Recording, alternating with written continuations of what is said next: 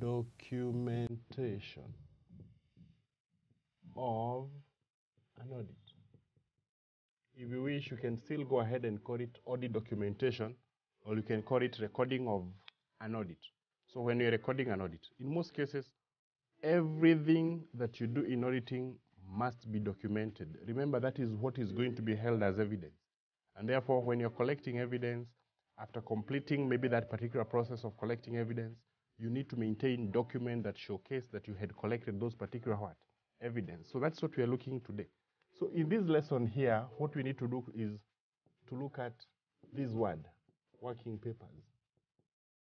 Working paper is going to be forming the documents that are going to be used for what? For recording the audit. And then we are going to look on the importance of documentation. Importances of documentations. Sometimes this has to go hand in hand with what? Importances of working papers. And then we are going to introduce the forms of working papers. Forms of working papers. From there, we are going to introduce what we refer to as the types of working papers. Types of working papers. And in each case here, we will be looking on the advantages and disadvantages of each. Advantages and disadvantages of each. And then later on, we'll be looking about perhaps maybe the auditor's lien on working papers. This one is another way of asking who owns the working papers in an audit. Is it the auditor? Is it the client? That is what we are looking in that particular part. So this is the whole issues relating to documentation that we are supposed to be covering. Our authorizing standard is ISA 230. This is where you'll find the requirement that all accountants, all auditors should go ahead and maintain proper records of the work done. So the question is, then why do we have to document the auditor's record? This is the reason. The reason why you have to document the audit, reasons for documentation are very simple. One is to ensure that the audit work has been completed or has been conducted. To ensure that the audit work has been done or has been conducted. Has been conducted and completed. Sometimes we document the audit work as evidence of work done. So we say it is evidence of work done. That's the purpose of documentation. The reason why we maintain document is because that is going to be used as evidence in a court of law in case an auditor is sued for negligence. So you say provides evidence in case of what? In case of lawsuits. This one is a requirement of the International Standards on Auditing number 230 and 220 that we are supposed to document all the audit work. So to ensure proper planning, to ensure proper audit, we need to go ahead and document the audit work. And therefore, it also acts as a part of quality review. It promotes quality of the audit work. All the documents that we are using are supposed to help maybe any auditor who is coming to familiarize with the system of the client, or sometimes to go ahead and understand the client. And so these documents are used maybe for collecting background information of the client. So we can also put that one here. We say for collecting background information of the client.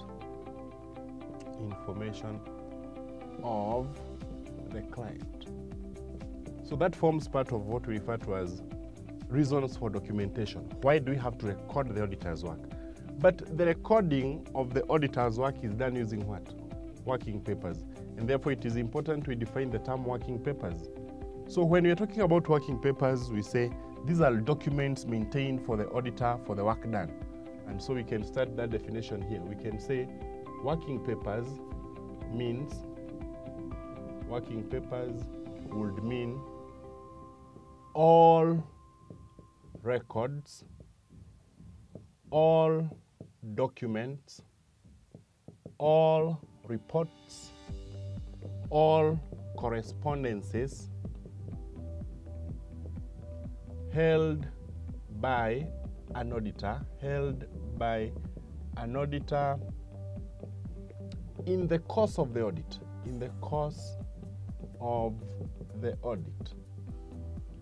In other case, we say working papers are documents that are used to record the audit work. They're used for recording the audit work. Or working papers, you can say they are documents for an audit. These documents are very, very important because they show that the audit work has been conducted. So when you look about the importances of working papers, we are still going to be using the same points. But just know the working papers can be a document in form of what? It can be a report. That is a working paper. A good example, a previous auditor's report should be contained in the working papers. It can be in form of a correspondences. When you are writing letters to who? When you're writing letters maybe to the customers of the company or suppliers or bankers of the company, those are correspondences. They are part of the working papers. If you are maintaining something like a program, from the previous lessons we did discuss programs, and we said motor vehicle programs, assets programs, those programs that you use for correcting audit evidence, they are part of what? Working papers. You can talk about that data that is used for testing, all digital data. So if you're going to be holding any digital data, whether you're going to be collecting it in the course of your audit, it's very, very important. It's part of the working paper. So working papers does not limit us. It may be containing all those documents that are going to be held by an auditor in the course of his audit work. So it means all the records used by an auditor to document the audit work in the course of his audit. The importances of working papers, most of them are going to fall under this particular category, but we can still look at the differences. Here, we are going to delete that word, and this time we're going to put purposes of working papers. The purposes of working papers will provide us the basis for documentation. And so most of the point here will be almost repeated. So we can talk about this word, purposes of working papers. Some people refer to this as what we refer to as objectives, or you can also go ahead and refer to that as the reason for maintaining working papers. The working papers, remember, they're all the documents maintained by an auditor. All the documents, it doesn't matter. Even the engagement letter, including the audit planning memorandum, issues like all the contracts held by the company, they are still working papers. So working papers are important because they provide evidence of work done. So if you want to tell people, I went to company ABC Limited, and that company, I found this particular information, the only way you can be able to testify that one is through maybe the documents or maybe the working papers that you are holding. So it is evidence of work done. And again, we can say it is the basis for planning future audit or subsequent audit. For planning future audit. You can call it future audit or you can call it subsequent audit. So if you want to plan the audit of the next year, the only starting point will be the working papers. Previous year's working papers will help you maybe to start that particular audit work. Then we have working papers being used as evidence of work done by junior staff. And this one, we say it is used for monitoring that particular work. So if you are a senior auditor, maybe a higher ranking auditor, and you want to know whether these staff have done maybe the work according to what guidelines you had given them, the only way you can be able to confirm that one is through the working papers. So the working papers will help the senior auditor to check or maybe to monitor the work done by the junior staff. Again, this is evidence in a court of law, in the court of law. So again, previously we had said if you are sued, in case of auditor's liability, you find yourself in court and this time you have been sued either by the third party or you have been sued by the client, the only way you can be able to go ahead and maybe support yourself is by showing what you have done and what you had to do. That is going to be provided by the working paper. So it is used as evidence in the court of law. And then we say it is the basis of forming an audit opinion. Basis of expressing an opinion. Remember, if today you wanted maybe to form an opinion, you must have a base. The base is the information. So that information that is going to tell us what type of opinion you came up with. If you say the financial statement were true, then you have to show or tell us the reason why you came up with such kind of a conclusion. The reason why the financial statement are free from misstatement is because of this particular document, this particular information that I got maybe in that company. And again, we say this evidence is used for future reference.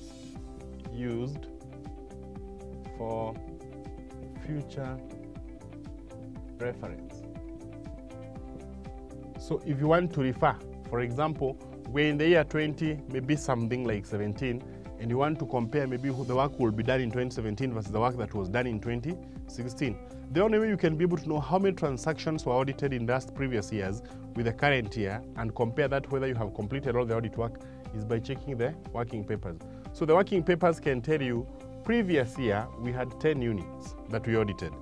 Today we have 9 units. Then you can be able to try and find one. Where am I losing the one item that has not been audited? So other purposes of working papers would include issues relating maybe to what we refer to as, they can be used for training the audit staff.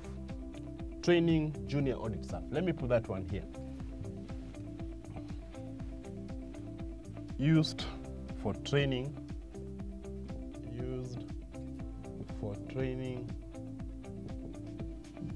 junior or new audit staff in an audit. So because they contain something like audit programs, you can be able to familiarize yourself with the work that's supposed to be done. And that's what we refer to as maybe the reason for working papers. That is supposed to answer this part. So I have defined what is working papers. We have said they are documents maintained by the auditor in the course of his audit work. Then we have talked about the importances. For example, they provide evidence of work done to the auditors. And then we come to this particular part, forms of working papers. That is what we need to go ahead and now and clear. Forms of working papers. There are 2 forms of working papers that you are supposed to know, and this one you're supposed to know them very, very well. Forms of working papers. If you read other books, you'll find that they call this one organization of working papers. So some people will say it means organization of working papers. So if you are an auditor, you are supposed to maintain 2 types of working papers. The first type of working paper is called a permanent audit file. Permanent audit file. The other one is referred to as what? We don't call it temporary because of the word permanent. We call it current audit file. So an auditor is required to maintain 2 types of working papers. One is a permanent audit file, the other one is a current audit file. We need to discuss each one as well as the content of each. So we are going to start with permanent audit file, and then we are going maybe to end up with that particular current working papers or audit file. So here I'm going to discuss permanent audit file or permanent file. If you are an auditor and you're going to audit a company for a number of years, for example, you can say, I'm going to be in this company maybe for 3 years, 4 years, or 5 years. Remember, you're going to audit that company for as long as maybe the client or maybe the shareholders determine fit. If you're going to audit a company for a number of years, there are those documents that you need to have. We call them permanent audit files. A document that you're going to hold for more than one accounting period. So you can say, this year I was using that document, next year I'm going to use that document, next year but one I'm going to use that document. So we say it holds is a file that contains documents and records of continuing importance. continuing importance is a file that contains documents and records of continuing importance. We can give other features. For example, we can say the file contains documents and records that will be used for more than 1 year. Documents to be used by an auditor, for more than 1 year or 1 audit. So if you are holding a document and that document is going to be held for as long as you're going to be the auditor in that client company, then we say that document should be maintained in a permanent file. If you're holding a document for more than 1 year when you're auditing, then that document should be contained in a permanent audit file. I'll give examples of the contents of that particular file. One of the content of this particular file, document that you're going to be holding for more than 1 year, is the statutory materials. We say statutory materials or documents. 1, statutory materials or documents. In most cases, we say when you're auditing a company, you need a Companies Act. So examples here would include Companies Act. If you're auditing a what? A company, you need that document very, very much. If you're auditing a building society, then you need a what? A Building Societies Act. Building Societies Act. If you're auditing an insurance, then you need an act, the Insurance Act. Insurance Act. And when you're auditing something like, let's say, a bank, you need a Banking Act. Banking Act. Those are statutory materials. Statutory materials. Documents that have been maybe prescribed by the law. But number 2 here, you need documents that contains rules and regulations of the company. Rules and regulations of the company. If you're auditing a company, then you need a memorandum. Memorandum of association. And you also need what? Articles of association. Articles of associations. Remember, those are the 2 documents that maybe have internal and external regulations of a company. Any company must maintain those particular documents. The memorandum and articles of association. If you're auditing something like a club, you need club rules and regulations. So we have club rules and regulations. And when you're auditing a partnership, you know very well you need a partnership deed. Partnership deed contains what? Rules and regulations. So the item number 1 that you need is the statutory material. Item number 2 is what? Rules and regulations that are going to be used in that company or that are used by that particular entity. Thank you for watching this video. Don't forget to get yourself a copy of our professionally prepared study text and revision partners. Visit our shop along Tom Boyer Street, Pioneer House, 3rd floor, opposite Fire Station.